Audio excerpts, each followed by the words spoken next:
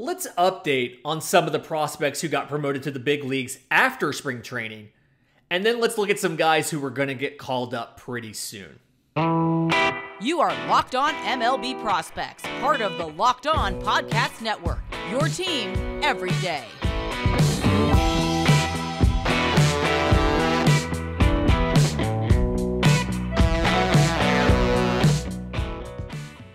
Yes, welcome on into Locked On MLB Prospects, your home for all things minor league baseball. I'm your host, Lindsey Crosby, baseball writer for Sports Illustrated. Thank you for making this your first listen every single day. And today's episode is brought to you by Blue Nile. Make your moment sparkle with jewelry from BlueNile.com. And Locked On Sports listeners get $50 off of $500 or more. This podcast exclusive includes engagement jewelry. Use code LOCKEDON at checkout.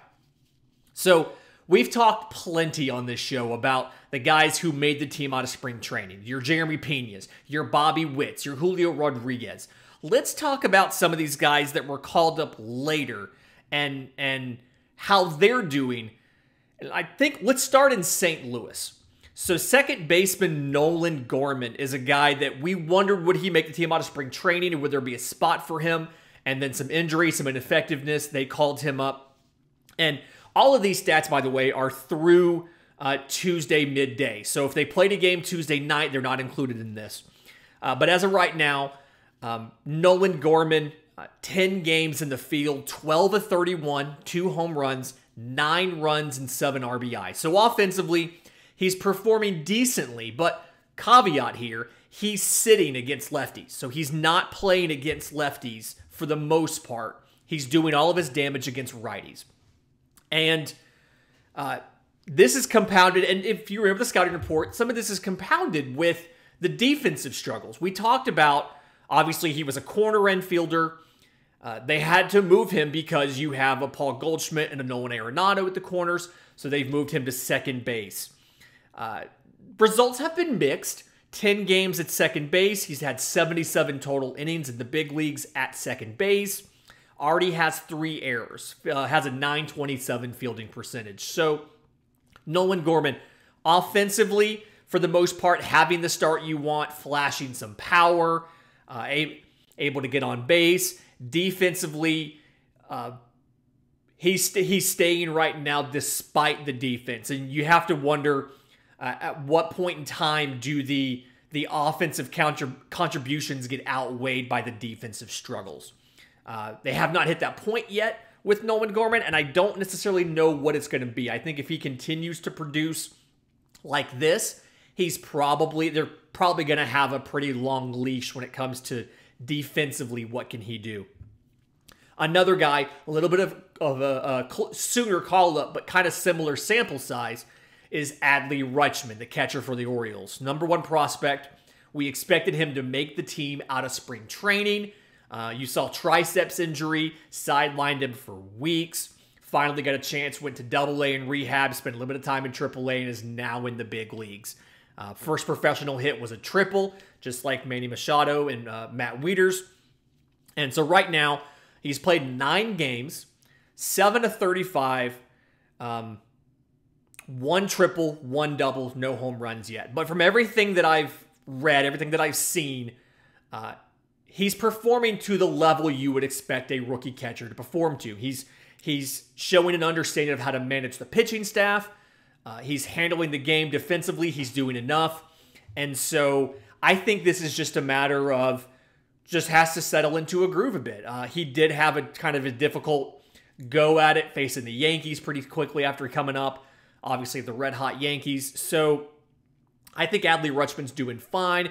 You don't get to the point of being a number 1 prospect unless you kind of have some of that talent and unless there's not a ton of concern there with you. So I'm not going into this concerned about Adley Rutschman and his ability to stick.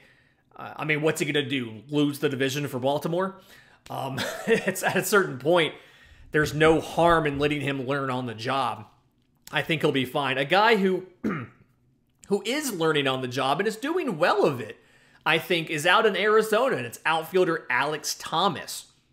So, called up, I think he's had about just under 200 innings out there in the outfield now. But 18 of 70 offensively, 5 doubles, 3 home runs. On the, he's 6 RBIs. And then on the base paths, he's scored 10 runs. And it's something where he's hitting a little bit lower in the order. So he's behind your, he's not hitting up at the top with the Pavin Smith and the Christian Walker and the Dalton Varsho and the Josh Rojas. He's hitting a little bit lower. So he's not getting the chance to drive guys in. I think that's why his RBI count is so low, but his run count is so high, because if you're bat 7th or 8th or 9th, you're on base for those guys to bring you in. But he's doing enough. He's not, you don't see any toot blondes out there. He's not getting picked off.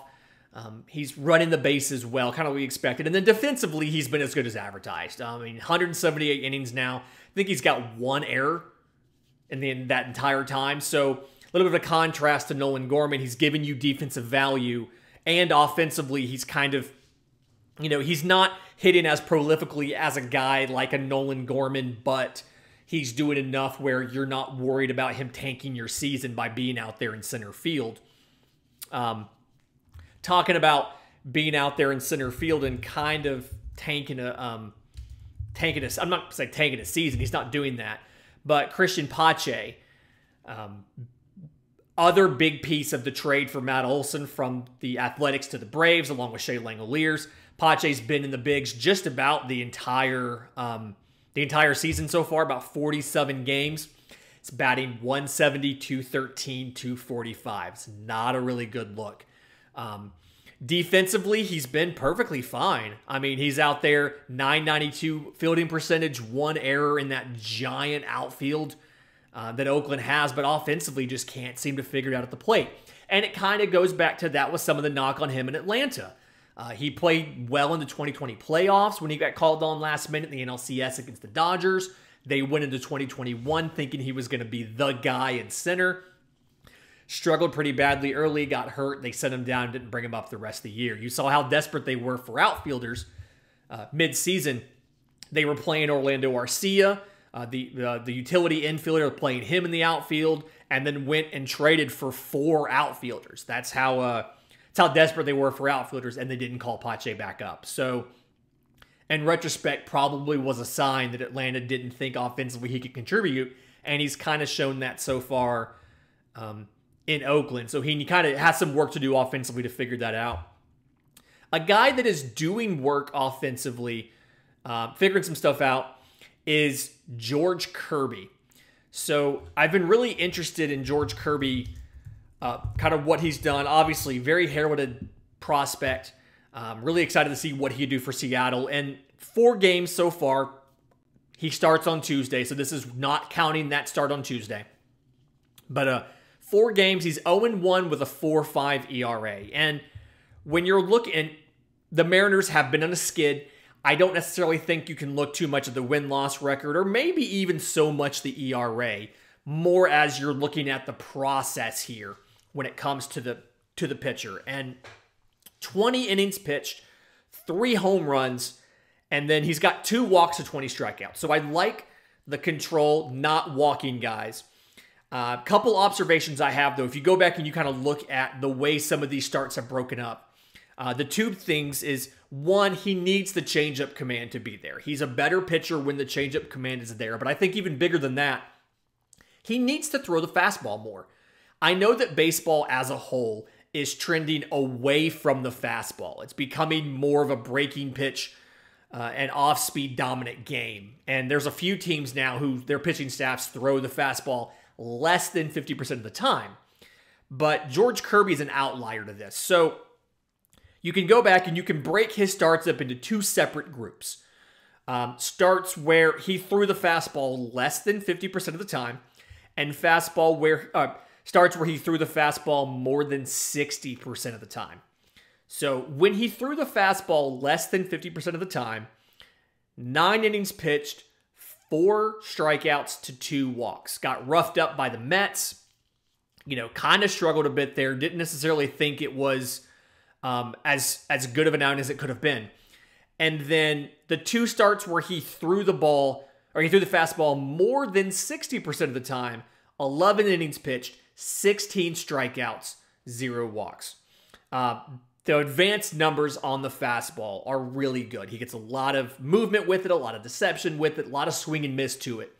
And it's something where the changeup command has to be there, but he has to throw the fastball more. And I understand that the game's going away from that, but this is where the pitching coach comes in. This is the role of the pitching coach to figure out what works for each player and what doesn't work and get them to do the things that work. The fastball of George Kirby works. The four-seam fastball works. Throw it more often. In just a minute, I want to get to some of the lesser heralded prospects and how they've been doing in their time in the majors. But first, today's episode is brought to you by our friends at Blue Nile.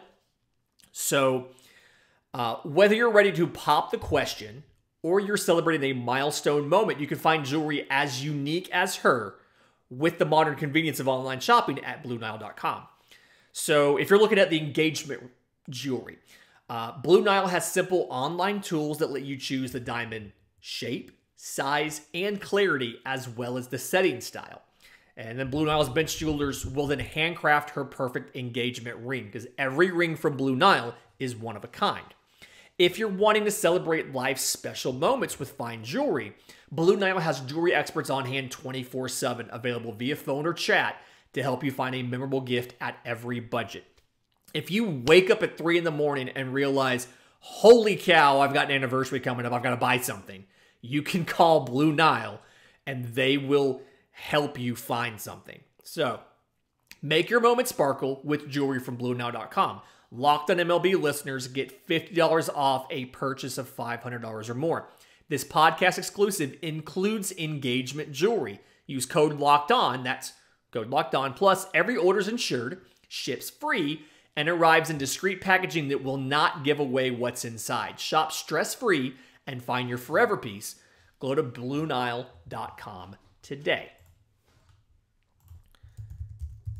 Okay, so some of the lesser heralded prospects who have been up for a little bit this season and are doing well.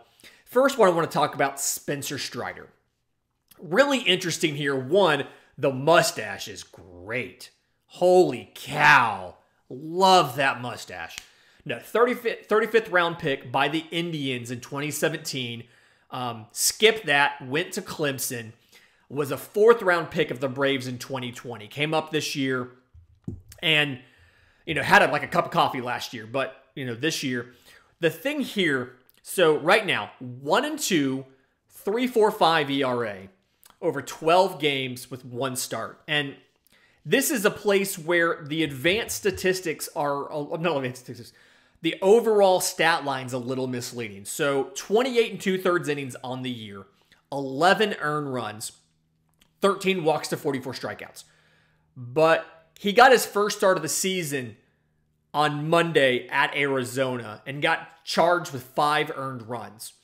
And I don't necessarily think he should have. So, a couple guys get on via bad plays. They're not ruled errors. I feel like they probably should have been ruled errors. One of them, Marcell Ozuna, inexplicably dives for a ball that I think any other outfielder in baseball probably just catches on the run. Doesn't catch it. Allows a runner to get to second. They rule it a hit. Matt Olson misses a play at first.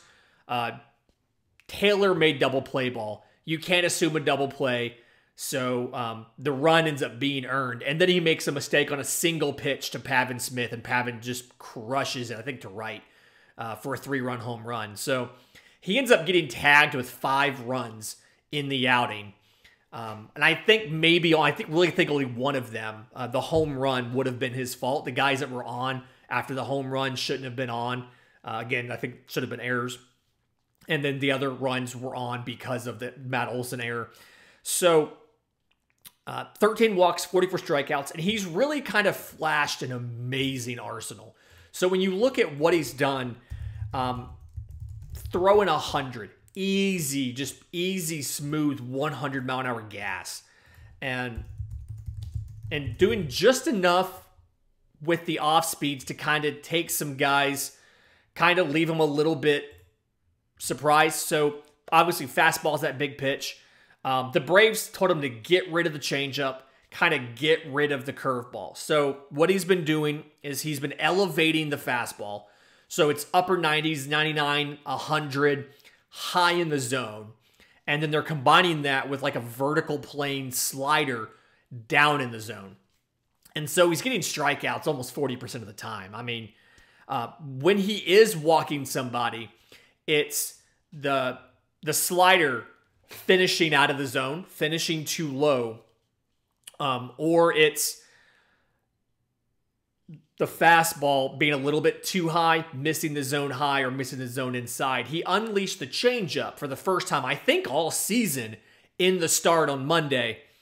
Got quite a few swings and misses with it. Looked really good. And I think that he has a chance to stick as the number 5 arm in Atlanta for a while. Showed a lot of good stuff. Again, great mustache game. So, Spencer Strider, guy that's been really fun to watch. Another guy, Christopher Morel for the Cubs. So, was called up because of a lot of injuries. They had to get him up and get him helping out. And he's played all over the diamond. So, they have had him, I mean, one of the best arms, international free agent in 2015. Been in the system for a while.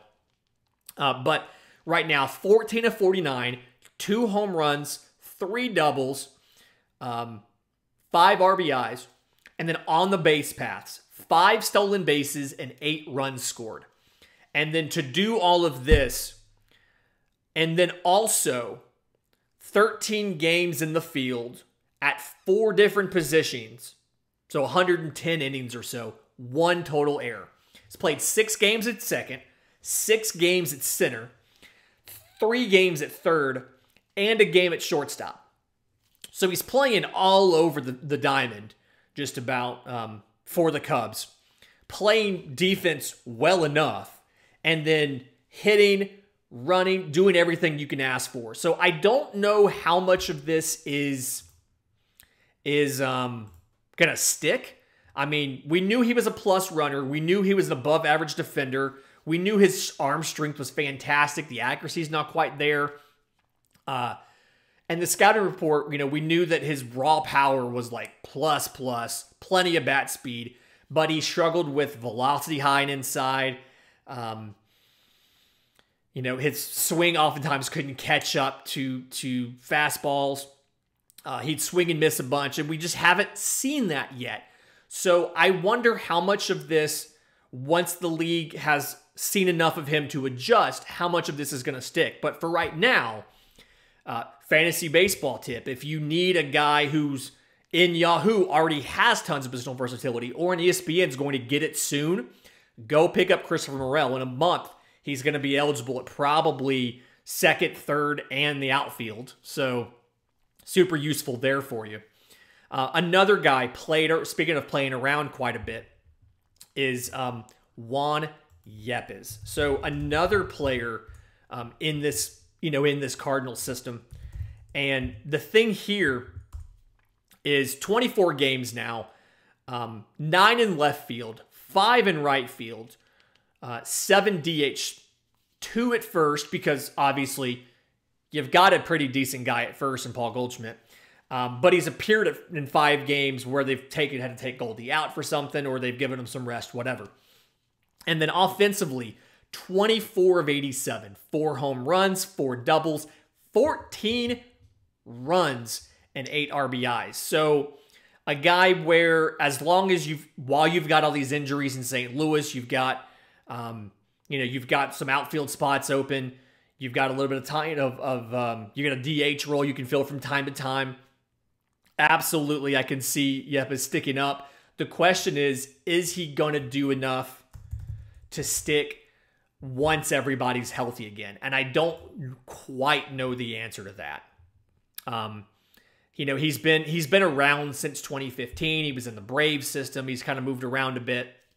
And even now he's only batting .276. So I don't know how much of this is going to be how much they're going to use him when everyone's healthy.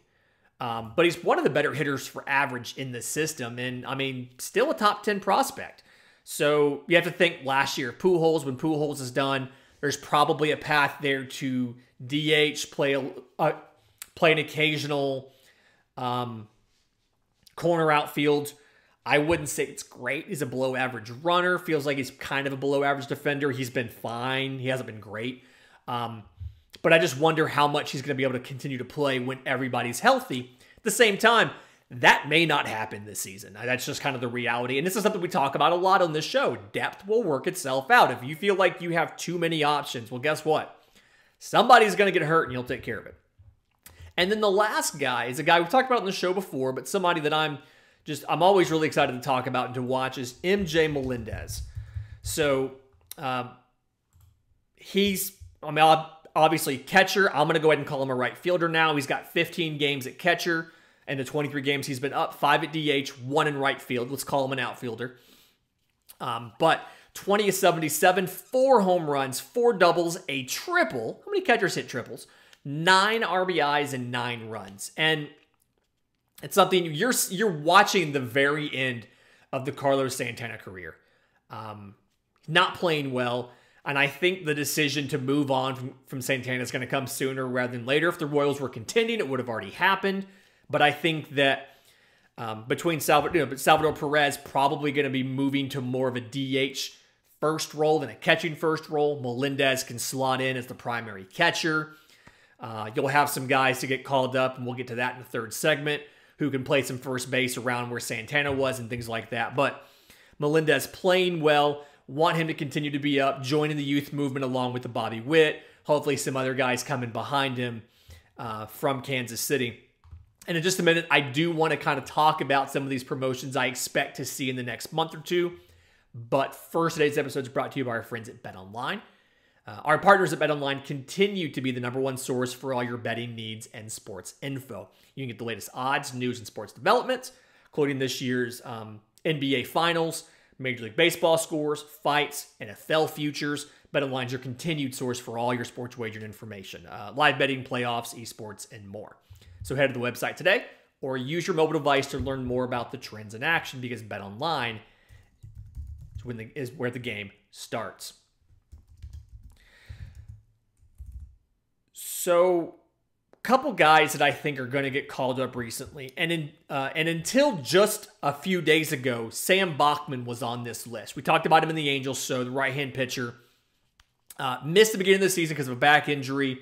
Had 3 games in Double-A. We've already seen one of their guys come up. Chase Silseth was one of the first guys promoted. And so it seemed kind of inevitable that Sam Bachman was going to get promoted sooner rather than later. Took himself out of a game recently with some back issues, so I think that's probably backed off a little bit as far as when he's gonna come up. But to go along with that, Max Meyer. It's something where 3rd pick 2020 draft. He's in AAA. He's got that amazing slider, 44 strikeouts in 39 innings, and I think that part of the reason people don't think he's about to come up is because they look at the ERA. He's got a 4.54 ERA. You have to understand the offensive-friendly environment that he's playing in AAA. He's giving up less hits, less walks, less home runs per 9 innings than the team average. He would improve this team, and I think as Trevor Rogers continues to struggle, and as the Marlins think like they're close enough to the expanded playoffs where they have a shot, you're going to see them go ahead and call up Max Meyer and give him a chance. And talking about teams that are going to call up a pitcher, the Dodgers with Bobby Miller. So right-hand pitcher Bobby Miller, 29th pick in 2020. It's a big right-hander. Fastball can hit 100. He needs to get better with commanding the secondary offerings. And then going a little deeper into games. He's only averaging about 15 batters per start this season, just under 2 full times through the order.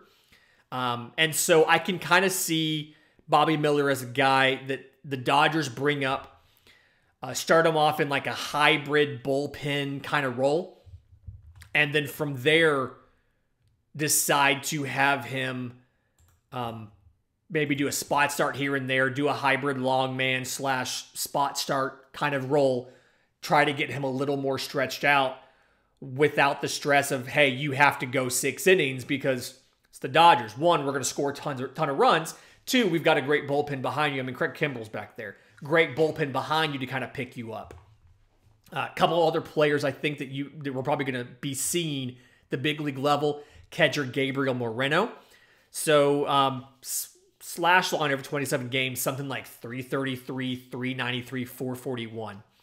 And I think the only thing that may stop him from showing up right now is Danny Jansen and Alejandro Kirk have both played pretty well for Toronto.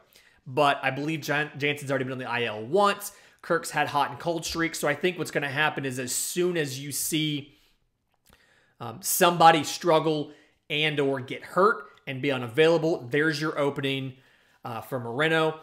I think he can contribute both offensively and defensively. He gives you the ability, if you want to move one of those guys, I would assume probably a Kirk, but if you wanted to move one of those guys, he gives you the ability to do that. And then the last guy is Vinny Pasquantino. So I don't understand what we're waiting for with Vinny Pasquantino. He's in AAA Omaha. First baseman for the Royals. Sorry, I should have said that. I assumed you knew. 303, 396 is the slash line. 14 home runs and 165 at-bats. 3 stolen bases. He's doing everything. And he's not been called up because Carlos Santana, who over the last, I think, year has a batting average of like 164. At the same time, Pasquantino's out here getting like AAA Player of the Week. And it's just like, at what point do you pull the plug on Carlos Santana? And the general manager of the Royals, JJ Piccolo, actually addressed this just recently. And he said a couple of things. One, they don't want to place him in a situation where he steps in feeling like he has to carry the entire offense. Okay. 2, they want to see a longer track record than what he's shown so far, which, if you're keeping score, is just 350 at-bats across the high minors, yeah. And then the third thing is they're having him work on covering a hole in his swing, a specific pitch and pitch location. And so it kind of sounds like what they're doing is they're waiting for like the ideal scenario, the perfect situation to call him up. And the fact that they're doing this, despite, I believe, having the worst record in baseball, I think they've passed the Reds now, tells me that they're prioritizing the ideal situation for every single prospect over winning baseball games. And the frustrating thing is, if you're going to do that, just say that. But everything that they're doing, they're coming out and they're talking about, they're trying to win major league games. They're committed to winning at the big league level, et cetera, et cetera. But yet, caveat on why you can't call this guy up. And it's very, very, if you have an OPS over 1,000 at AAA, you probably don't need to be at AAA. I think it's very obvious for all of us to say Vinny Pasquantino does not need to be in AAA anymore. And so if you want to keep him down because you are more focused on developing prospects than winning games, that's fine. Say that. But at the same time, know that guys like MJ Melendez, who was considered not to be ready as well, injuries forced them to bring him up. He's putting quality at-bats together. He's performing well. And so, what are you waiting for? I understand Carlos Santana is making $10.5 million this year, but guess what? In baseball, that's guaranteed. He's making that money whether you run him out there the rest of the year or you cut him tomorrow.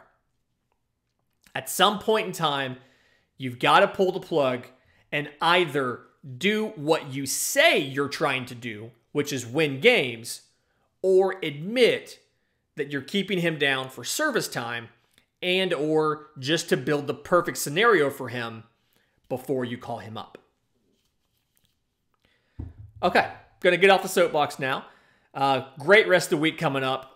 We did not talk about any Pirates players today because tomorrow Ethan Smith is coming on, host of Locked On Pirates. We're going to talk all about this farm system, some of their promotions, or Roansy Contreras, some other guys, and some of the guys who have not been promoted, like O'Neal Cruz. So stick around. Going to be a great conversation. But until then, this has been Locked On MLB Prospects.